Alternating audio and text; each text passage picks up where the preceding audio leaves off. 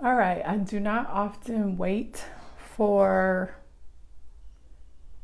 people to show I don't often wait for people to show up, but I am going to just wait a minute or two to get started. I look like it's freaking winter out because it's freaking cold. I'm gonna wait a minute just because there is not gonna be a replay of this. So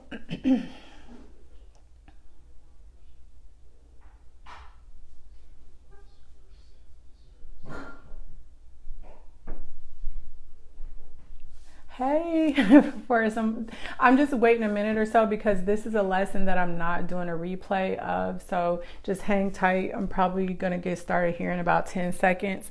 What we're going to be talking about today is why you may feel empty and what you can do about it. And the reason why I picked that topic is because a lot of my private clients are struggling with this in some way or form. And so I wanted to be able to come and share this lesson with you, and then I'll be sharing with this with them later on. So I'm going to go ahead and get started. So why you feel empty inside and what you can do about it. You guys know I always have notes. Before I get started, I just have 2 announcements quickly. For those of you that feel like when you're listening to this message, or like the one we did last week about life purpose, and feeling like even though you keep trying to get ahead, maybe you're not making headway, or maybe you're not getting the results that you want. I just wanted to let you know that I do have slots open for private coaching. So if you've never tried working with a coach, coaches have experience and training that can help you obtain your results faster and more efficiently, so you're not wasting a lot of time. One of the resources that you can never get back. So if that's something you're interested in, I do have slots open for that. And then there are 2 classes coming up. This upcoming Sunday, we have a natal chart class. It's perfect for beginners. If you've ever wanted to learn how to look at your astrological chart and see the things that I'm talking about, like your life purpose, your dream career, your relationships, why you are the way you are, your challenges, obstacles, strengths, all of that stuff, it is there in your natal chart. It's almost like, you know how you have that owner's manual for your car? You have one for your life if you would learn to tap into your natal chart. So if you want to learn how to read that, you could be a beginner at this. You don't have to know anything about astrology in order to attend class. That is this Sunday. On September 20th, though, I will be teaching you about intuition, what it is, why it's important, how to tap into it, how to distinguish your intuition from fear and anxiety, how to trust it, how to tap into it and make it stronger, all of the things related to intuition. So if that is something that you're interested in, then next week, the 20th, we have a class on Sunday around developing your intuition. So those are the 2 announcements. We're going to get into the message for tonight. And this lesson that I'm going to be talking about today kind of ties into the lesson that I talked about last week, when we talked about some of the things that prohibit people from tapping into their life purpose, or maybe some things that you need to know in order to find your life purpose, because maybe you're struggling about a sense of purpose and truly what life purpose really means. It's not connected to these modern human constructs that we've made up over the last few generations. Your life purpose is something deeper and more meaningful. But at the same time, I'm noticing that even as people are starting to move in the right direction, they still feel this emptiness inside. And so I felt like I had to do a part 2 to almost discuss that empty feeling that you may feel, so that I can give you some tips and tricks at the end of our discussion on how you can transcend some of those feelings. So one of the number one things that I find, and this is why it ties into what we talked about last week, one of the number one things that I find with people when they feel like there's this empty feeling inside is because there is a lack of vision for their life. And that usually is not to say that you don't think that you know what you want out of life, but what it tends to be is you basing your life on conditioning. And conditioning means that maybe your mother or your father or your family or society told you that you had to be a certain way or do things a certain way. Maybe the neighborhood that you grew up in, your friends, any of those things that have an impact and tell you what you should do without you questioning if it's right for you and you just going along with status quo, is you having a lack of vision. We also talked about a lack of vision being maybe is you drift. There are a lot of people in life that feel like if they don't have a purpose or they go with the flow, or I just kind of go with life and whatever comes my way, I just kind of deal with it. So you kind of drift through life, which is also tied to a lack of vision. And when you don't purposely create what it is that you want in your life, you can feel empty inside, because we all have a bigger purpose in this life, and that bigger purpose in this life is to shine our light, find our light in ourselves, and then take that light and bring it out into humanity and society as a whole, to elevate consciousness by sharing our little unique piece of that. And when you decide that you're not going to intentionally tap into your power, your unique power that you were put onto this earth to express, then you lack one of the number one things that you're supposed to do in this lifetime, and that's co-create, that's create. And so that can leave you feeling very empty. You may also just have some limiting beliefs. Maybe you feel like you will never find anybody else, or this is the best that it gets. Or especially what I often find is that people will compare their relationship, their finances, all of those things, their career to their friend circle. And they think, okay, maybe I'm doing better than my friends, or maybe I'm doing equal than my friends, or maybe I'm just doing just a little bit less than my friends. And they think that that is normal. But usually even your circle of friends, your close friends, shows how far and how wide you are expansive in your life. So your friends usually are not going to be that much more elevated than you are. So comparing yourselves to them, when 99% of people make decisions based off conditioning and limiting beliefs, means that you are also doing the same thing. So you have to even step away from things that put limits on what you can achieve in certain areas of your life. And if you are limiting yourself based on what you think you can have, what you should have, what's possible, and not really being an open book to know that you can merge up with the power of God and co-create whatever it is that you want, then you are probably going to feel a little bit empty inside, because you're not living up to your true potential of what you know in your heart is maybe meant for your life. You know that whatever you're doing right now is not all that there is to your life. You're settling. And then there's standards. Maybe you have a lack of vision.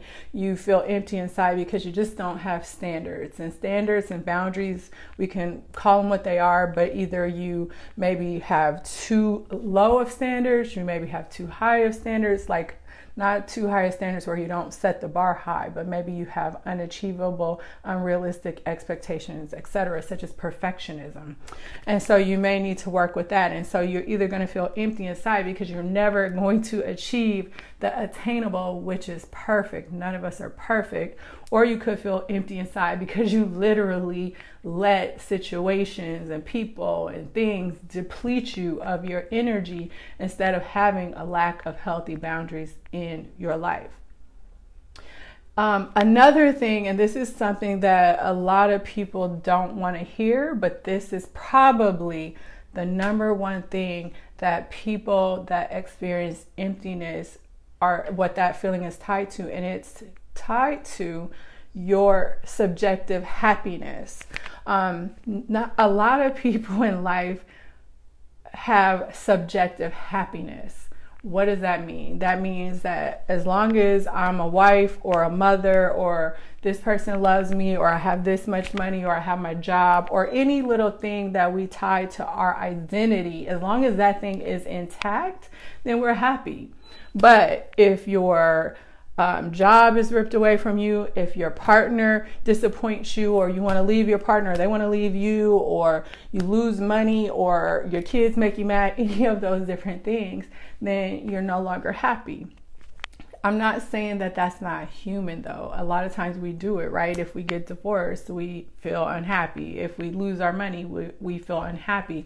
But at the same time, you have to know, especially if on the larger scale of things, or when you look at the trends in your life, if you don't allow the changes that felt challenging in your life to mold you or change you for the better, and you're not a type of person that has an expansive mindset that can take a challenge and move forward to greater opportunities, or learn from it, or grow from it, or transmute it, change it, then you're going to find that your happiness and that empty feeling will always come up whenever you've attached your happiness to something external.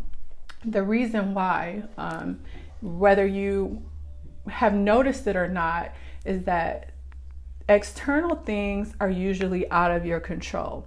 You can think that you made a contract with your spouse for them to be married to you forever, or that your kid is going to be loyal to you because of the way that you raised them, or your job, you've been there for 30 years and they're going to have your back. They can seem like they are stable, but they're all an illusion, because those are things that you don't control. That means that they get to decide what they want, right? Your kids can decide what they want at some point, your spouse, your partner, your job. And so your life can fluctuate, because those are things that are guaranteed to change in life, guaranteed to move up and down in life, guaranteed to fluctuate in life. However, the one thing that you can control is you. And this goes back to your vision for your life and the person that you want to be, your vision, your values, your core beliefs, who you are, how you show up, along with your spiritual anchor. Those are the two things that you get to have control over. And so the stronger that you can be in your conviction, in your faith, in who you are, living your life authentically with a vision and a purpose, and taking action every day in that direction, I promise you, you're not going to feel that sense of emptiness that follows you and follows you and follows you, and it becomes a constant, and then it becomes low-grade melancholy and disappointment and resentment and eventually depression. However, and the reason why I say spirituality also is because to be a spiritual person doesn't mean that you are religious. It doesn't mean that you burn all the sage and do the crystals and read tarot cards. What spirituality means is that you believe that there is a power at play that is much higher than the power that you show up with on the day-to-day. And if you believe in that, and you have a vision for that type of power, and you know that there's a bigger overarching purpose for your life other than what you experience in that tiny little moment of your 80-year life, then you will start to live a life that is more centered and more grounded and more on your middle path. And so these things that I'm talking about that are external do not tend to throw you off your path as easily, because you are anchored to something that is of importance and that is not of the everyday things that we experience. And so you then don't tend to feel empty when you are going through the everyday ups and downs of life. Those things are inevitable. What else do I have here? So if you think that the external things are going to fulfill you, then you're going to have an issue with emptiness when those things are taken away. Another thing that I want to bring to your attention about why you could feel empty is because, all right, let's say you have done some of the exercises that I've shared with you in order for you to align with what you think is your purpose for right now. What you do need to do after that is take an intense audit of your life. I teach my clients 2 specific ways that they can audit every single area of their life to make sure they have that vision. But then every day, just because you have a vision, are you living it? Do your actions, your attitudes, and behaviors funnel into it? Are you learning new skills to help you move in that direction? Do you feel it deep in your soul that that's the appropriate direction for you to move in? Are you using your mind creatively as a tool to help you create and imagine and bring toward the things that you need in order to move towards your vision? Because if you have a vision, if you have a purpose, you've nailed a purpose that you want for right now, but you're not living it, and you don't have your heart and your mind moving in the same direction toward it, what you're going to find is that you are living life out of flow. So nothing that you do is going to feel like it's going to maybe complete you or make you feel whole or make you feel like you're doing purposeful action. So let's just say I have this vision that I want to help women that have been abused, that have been through domestic abuse, right? That's my vision. But if what I spend a lot of my time on is going to work, playing video games, watching TV, eating, talking with my friends on social media, then you're going to feel empty because you've identified that you have a purpose much bigger than what you spend your time on, yet you're not doing it. And I want to paint the picture of the opposite so that you can understand what it truly feels like to work in heart and mind alignment and work in flow, and notice how that feeling of emptiness just fades away. So let's just think of a time where maybe we were in creative flow, or what people call the zone. So you are into something, it really lights you up, it's something that makes you happy, and then you just get lost in time. You don't notice, sometimes you forget to eat. You just are in your zone doing your thing. When you are in that space, when you are in flow, that is when your heart and your mind are coordinated and moving in the same direction. When you are in flow, when you are in your zone, think about this. Are you thinking about all the bad things that ever happened to you? No. Are you thinking about the fact that you feel empty because you don't have a boyfriend or the career that you want or a husband or whatever? No. You are so connected to that creative and powerful energy that you are living in flow and you forget about it. And that's where that coordination comes in. You can feel that feeling every day. You can feel that feeling consistently. But what it takes is, after you get that vision, are you taking purposeful action in all areas of your life in order to funnel into that vision? And if you're not doing that, then you're going to feel empty because you are busy and you are chasing all the goals and doing all the things, but they don't mean anything. They're not value added to the purpose that you have chose to adopt for yourself. So you need to work with purpose. You need to have heart and mind coordination. You need to do it as consistently as possible, and you need to do it as much as possible, as effectively as possible, as value added as possible, in order to dissipate some of those feelings of emptiness. If you don't know what I'm talking about, again, tap into that feeling that you have felt when you've been in flow. You haven't worried about any of these worldly issues when you are in your zone. So how can you get into your zone all the time? And this is how you get into your zone, the things that I've spoken to you about today. So, solutions. I got some solutions for you. The big solution, and it's a big question to unpack, but if you do not do this, nothing else that you do in your life is gonna have meaning. And so you are going to potentially feel empty because you're gonna call in stuff that is not aligned with who you are. So number one is you need to know who you are. The first thing that I do when I start working with private clients, they don't get to go in and set goals. I talked about this last week. You need to know who you are or who you want to be. And you may not know what you want to be, but you do know you want to be a good person. Maybe you want to be healthy. Maybe you want to be mentally stable. Maybe you want to be physically active. Maybe you want to be loving. You do have some sort of vision for who you are. Be honest about who you are now, but dream a little bit about who you want to be. because that's going to be the foundation that's going to set you up to see where some of those feelings of emptiness could be coming in. It could be because you don't know who you are. And if you don't know who you are, if you are disconnected from yourself, you're going to feel empty. And nothing outside of you is going to fill that void if you don't have a relationship and a connection and congruency and wholeness within yourself. The second thing that I notice is, or I want you to ask yourself is, do you have meaningful, intimate relationships in your life?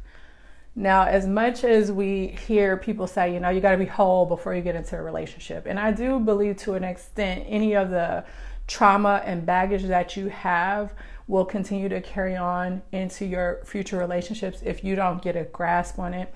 I do understand that we are human beings having a human experience, but I think that people get this wrong. So I really want you to pay attention. Do you have meaningful, intimate relationships? Not surface relationships, not relationships where you're scared to be yourself or you're scared to speak your truth. These are intimate, authentic relationships built on trust, unconditional love, respect, etc. Now, the first person that you're going to want to build this type of relationship with is yourself. Do you trust yourself? Are you honest with yourself? Do you know yourself? Do you love yourself? All of those things. Do you have an intimate knowing of who you are? Know thyself. The second thing that I noticed, though, is that you don't necessarily have to have a relationship with a boyfriend or a partner if you have people that you vibe with on that deep, intimate level.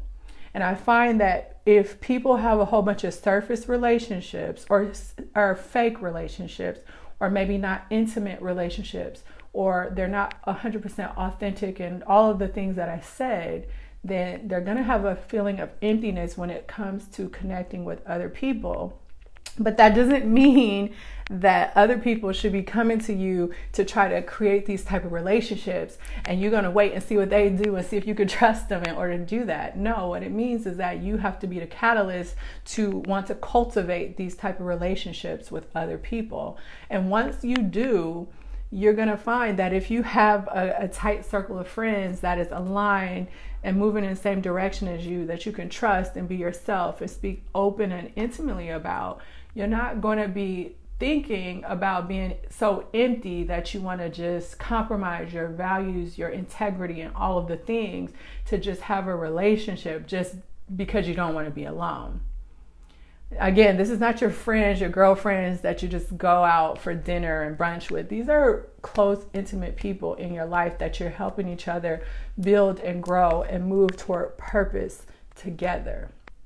It does not have to be a partner. So think about that. And if you're not cultivating those type of relationships, then that is probably a big reason why you may feel empty. And then the third thing that I wanted to talk to you about was forgiveness. A lot of times people feel empty inside because they hold on to the past.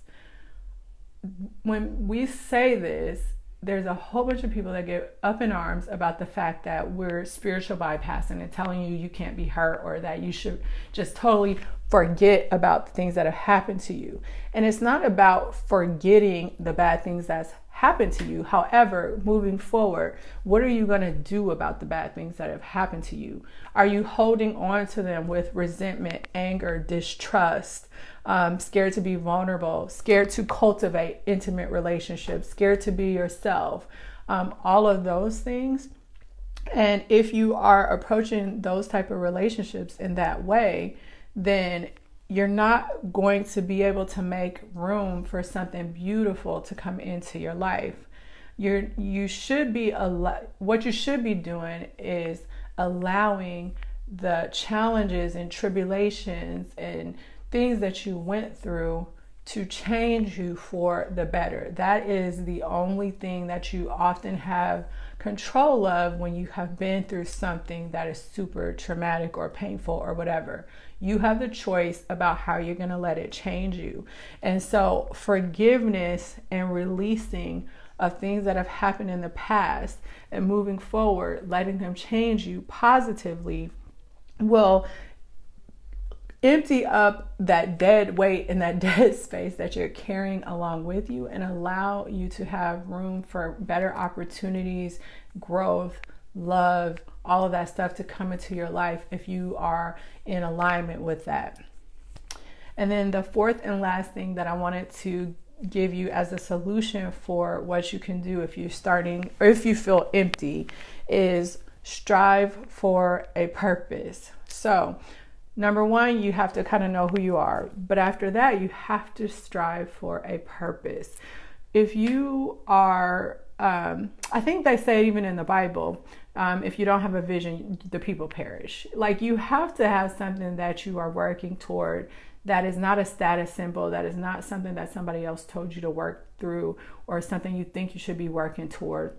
Usually, when they are saying that, you should have a vision or a goal that is tied to something that is meaningful and of value and of purpose for you, and you should be striving toward that. And when I say striving toward that, I don't mean you think that you want it and you half-ass do stuff whenever you feel like it.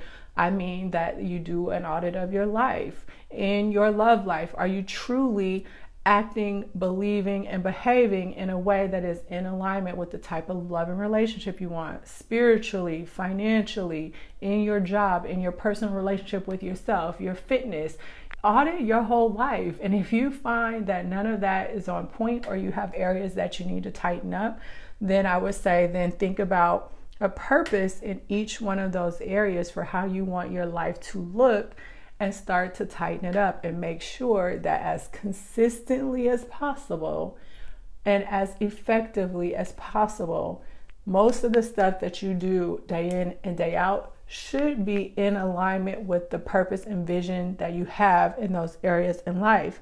Because by doing that, not only are you leveling up, evolving, and being, working towards something for your future, you're also inherently tapping into what I talked about with that heart and mind coordination.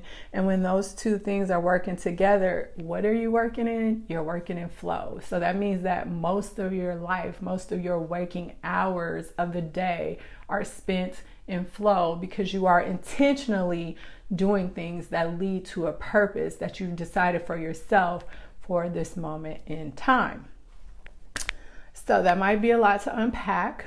This replay is not going to be available after tomorrow. So if you need to go back and take notes and rewind and re-listen, and then go back to last week where I talked about life purpose stuff, then you need to do so, because I am taking this down and using it for a different purpose. Again, if you find that you are having trouble connecting with the things that I'm talking about, you don't understand them, even though I'm telling you what you should do, you need help with how to execute those, then you are probably a candidate for private coaching, or should consider working with someone that can help you go through these things. I have slots available. The second thing we have coming up this upcoming Sunday is a natal chart class. A natal chart will show you some clues about your life purpose, your relationships, your best careers, your great work, what fills you up, what depletes you. It's all there. So if you want to learn how to start using the power of astrology to, answer some of these questions and help you get clarity, guidance, and move forward, then you should come to class. You don't have to know about astrology to come to class. I teach you how to pull your chart. I teach you how to find these key things, and then you just can take it and run with it from there. And then the very last thing, and then I'll let you guys go, is September 20th, I have the Develop Your Intuition class. So let's just say you are just totally lost. You don't even know who you are. You totally lost yourself. And what you want to do also is learn how to cultivate a connection to your inner self. So that means you want to learn how to hear your voice, what it sounds like, what it is, why it benefits you, how to hear it stronger, how to distinguish that voice from fear and anxiety. If you've tried to use what you thought was your intuition before and you feel like it burned you, maybe what could be troubleshot or corrected in order for you to truly trust yourself. Those are all the things you're going to learn in the Develop Your Intuition workshop. And that one is the 20th. I will leave all of the links to everything once I wrap up this live. Does anybody have any questions before I go? It doesn't look like it, but all right. So none of this is meant to discourage you. A lot of this stuff is just the way that we were raised. It's the way that we're taught. But yes, that's the class. It's just the way that we were taught. However, we have a choice about if we want to let those things stop us from living a full life moving forward. And we absolutely do. And it starts with knowing yourself. It starts with learning how to connect to that life purpose. And it starts with you taking control of the things you can control, which is your spiritual path and your connection to yourself, and shaping that no matter who, what, where, that, you know, try to throw you off your path. And Julie, if you need coaching, girl, you better come on. No, I'm just kidding. So if you guys want to come to class, again, I'll leave the links. I'll also leave the link for coaching. You can check it out and see if any of it is a good fit for you. And I will be here next week at 7 p.m. to talk to you guys about something else. If you have ideas on what you would like me to teach about, please leave them in the comment box, because I'm here to serve you. Otherwise, I just pick trends from my private clients and talk to you guys about them, because if all of them are experiencing it, you probably are too. All right, I'll talk to you guys later. Bye.